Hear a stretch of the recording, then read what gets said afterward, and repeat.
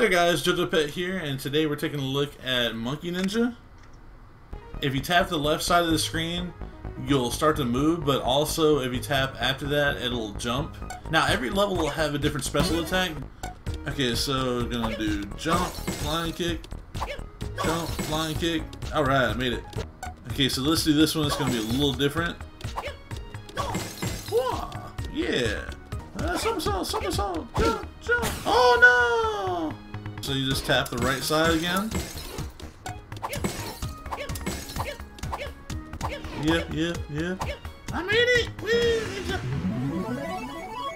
This is actually a really tough as nails game. There are tons of levels in this game, and to get 3 stars is actually difficult.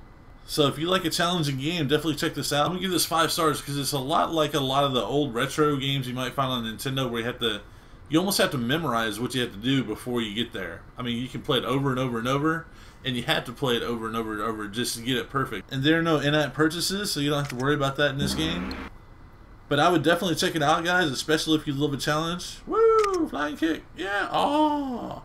Thanks for watching, you guys. Y'all have a good day, and I'll talk to you later.